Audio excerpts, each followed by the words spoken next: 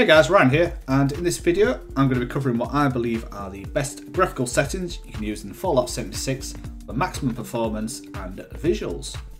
So Fallout 76, much like Fallout 4 before it, is not an optimised game, and even with decent hardware, there are certain areas in this game where performance will just tank, and even struggle to hit 60 FPS.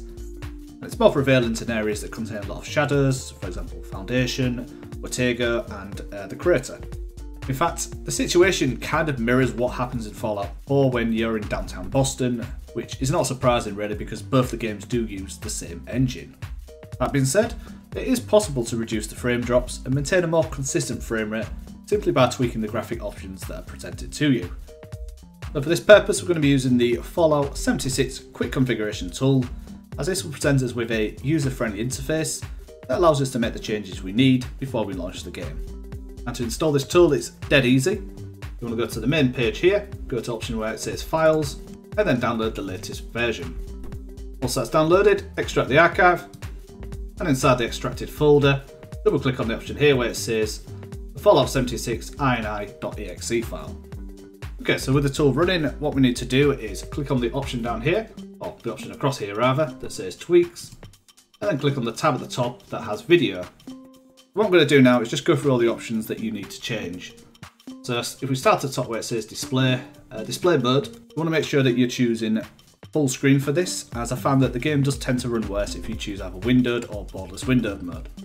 Now for resolution, it's completely up to you really, it's going to depend on what hardware you've got. In my case, I've set it to 4K because I'm making use of upscaling, but again, put it to something that's suitable to your display. In the graphics setting, you want to choose the overall quality as medium. So you've got low, medium, high and ultra. So set that one as medium. For anti-aliasing, I recommend enabling that.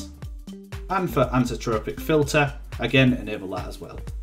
Now you can untick this option here, which will allow you to unlock the frame rate. But if you're going to do this, remember to cap the frame rate to something that's sensible, such as 90 or 120 FPS.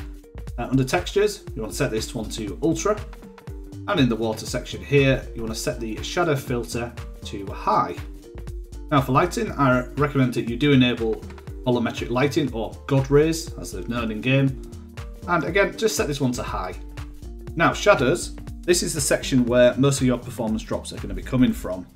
Therefore, I recommend that you set your shadow quality to high, the texture map resolution to high again, and then blurriness to 2 times, which is less blurry. And at this section here for fade distance, which is the single most performance impacting setting in the entire game. And it doesn't matter how powerful your computer is, you're always going to find that if you set this to anything higher than low, you're going to get frame drops. So let's set that to low, which is 60,000 in other words. Now all the other options that you can see here are completely up to you, whether you want to enable or disable them. But in our case, once you're happy with your changes, I'm going to go to the top here, click apply. Once we've done that, close the application, and then just launch the game as normal. And speaking of the game, I'm just going to quickly jump into some gameplay, and we're going to cover the Ortega area, which, as I mentioned before, is one of the areas known for frame drops.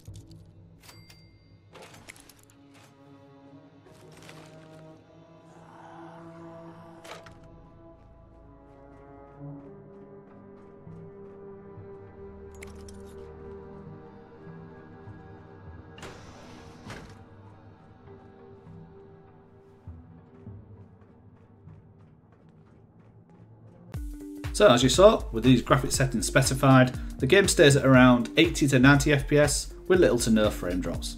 And that's amazing! So in conclusion, Fallout 76 is a great game, especially in 2024. However, much like many Bethesda games, it does suffer from performance issues due to the game engine that's used. However, as you can see in this video, this can be mitigated.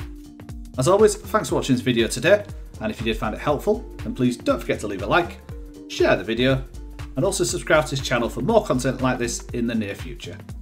Thanks again, and I'll see you again very, very soon. Goodbye now.